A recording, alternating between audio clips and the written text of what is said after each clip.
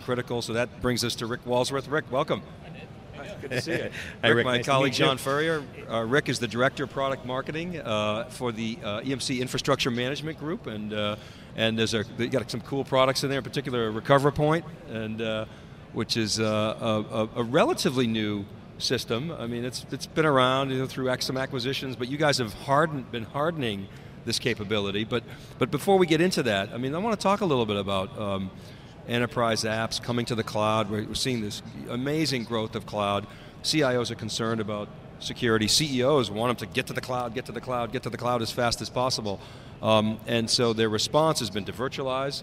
And then, of course, then they're faced with, all right, well, how do I make these applications, these enterprise applications, SAP and Oracle and Microsoft, how do I make them enterprise ready? You guys have some experience there, so maybe talk about that a little bit. Yeah. Well, what happens is that as you start to move applications into the cloud, the expectation is that I'm going to get better service level performance. The reality is that what happens as it goes in is that when you start to virtualize and consolidate, you lose some control. So the ability is, how do I take advantage of some of the capabilities in the infrastructure to be able to deliver service levels that meet the needs of the enterprise?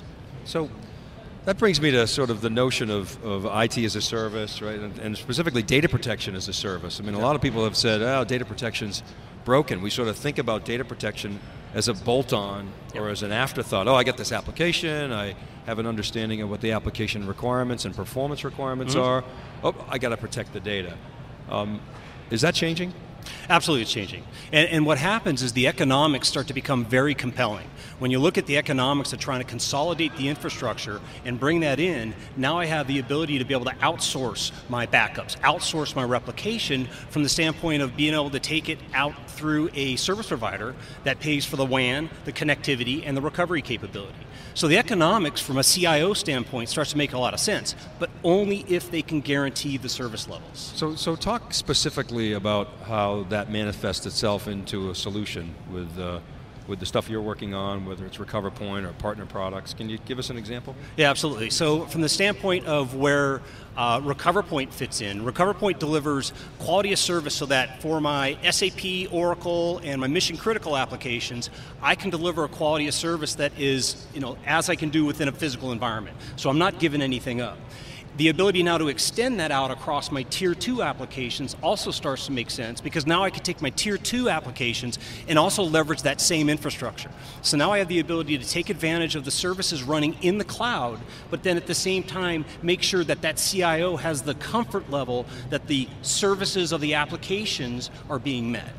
So one of the things that you hear is, when you talk to, in the Wikibon community, we're talking to our clients, our end user clients all the time, and a lot of them don't do chargebacks, right? And that's one of the fundamental sort of premises of the cloud is, all right, we're going to pay as you go, pay by the drink. Exactly. Are you getting more people interested in doing that, or are you seeing more interest in chargebacks, or is it more of a showback model? How is that whole thing rationalizing itself? So it really depends. It depends on where you're at relative to your virtualization, the amount of storage you have virtualized and servers you have virtualized in the environment itself. The deeper in virtualization you get, the more the expectation is that absolutely I want chargeback. So I want the accountability back to the business unit for the service levels I'm giving. So that for my ERP and my CRM systems that have the highest levels of quality, I'm putting more infrastructure in those environments, and I want to be able to make sure that they have the ability to charge back. So chargeback is absolutely a requirement we're seeing more and more, and I think as you get more companies virtualizing more and more of their infrastructure, chargeback is going to be a fundamental requirement. Well, it kind of makes sense. Go ahead, John. Yeah. Dave, we have 3,000 people watching right now, and just want to give you the heads up. So they've got a lot of big audience out there. And one of the big things that people want to hear about is the infrastructure. What is the big disruption happening out there? So we have a lot of people who are coming in and out of the live feed who are experiencing EMC world, and they hear big data, they hear big cloud. Can you just give us a summary of what the hell is going on out there? Right. What's the big aha disruption? Right, so there's a couple of disruptions, and one of the first ones you're going to run across is the ability to be able to take that within my heterogeneous infrastructure. So I may have EMC storage, I may have IBM storage in there. How do I consolidate that? How do I provide one way to protect all the data within that infrastructure? So RecoverPoint, one of the fundamental units that we're using as part of this cloud-based DR, is one of the tools that allows the ability to be able to interconnect VMAX and VNX and non-EMC storage across that same infrastructure. And then at the same time, one of the big pain points you have in any type of data replication service is logical corruption. That if indeed my primary copy of data is corrupted, I'm also going to potentially corrupt my replica as well. So how do I protect the business against data corruption within an environment and be able to recover? So the other disruption that we're seeing is the ability to be able to roll back in time to give you that TiVo capability of your data right within the data center itself. What do you think about the PlayStation? What do you think about the PlayStation hack? So in the big data side, or on the big cloud side, you got Amazon crash, which caused a lot of services that were, startups like Quora and these fast-growing, services, and maybe some credit card-like, services for enterprises. RSA got hacked, PlayStation got hacked, and then you got Hadoop innovation. How do you think about that, and how do you change the infrastructure? Is there a change? How do you make sense of that? Yeah, I mean, it goes back to the old adage is that every time you create new innovation to be able to protect the data, the hackers seem to be one step ahead of you and figure out a way to break that. So obviously it's just staying ahead of the hackers, staying ahead of the smart people that are out there creating these intrusions, and then making sure that you have an effective way to be able to protect against that. And obviously there's a lot of R&D dollars that are going into making that much more robust than it is today. And I think it comes back to that notion we were talking earlier about data protection as a service. Data protection is not a one-size-fits-all, is Absolutely. it? I mean, talk about the discussions that are going on in the customer base, and maybe how they should occur as far as, we talked about data protection as a service, but what does that mean? I mean, you sit down with the line of business and say, okay, what's the requirement? How much are you willing to spend? Okay, and it's an iterative process. Talk a little bit about that. Yeah, it's a great question, because typically what happens is that the data discussion starts around my ERP or my CRM services that are mission critical. And that's where you start to have those discussions around how do I protect that data. But then at the same time, I have the rest of my infrastructure that I want to include as part of that service. So you need the ability to be able to assign and enforce service levels dynamically across the system that allow you the ability to be able to assign priority and quality of service to the data that's being protected within the environment. So again, within RecoverPoint, I can take an application set and I can say that for this data set, this is my mission critical service. It's going to have a certain RPO, so I can guarantee a recovery point objective in that environment, and I can also guarantee how long it's going to take me to recover the applications once the data is back in line.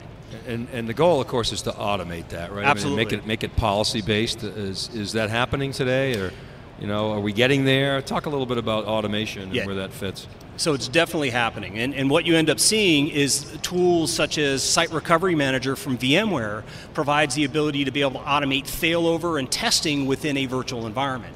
So tools like this really help build an infrastructure that helps to be able to automate failover of these virtual machines, so that now rather than having to build it out separately, I have the ability to be able to press essentially a single command, and then I can orchestrate failover of those virtual entities. So that's definitely helping to be able to automate a lot of failover, which is a necessity as you start to grow out the infrastructure.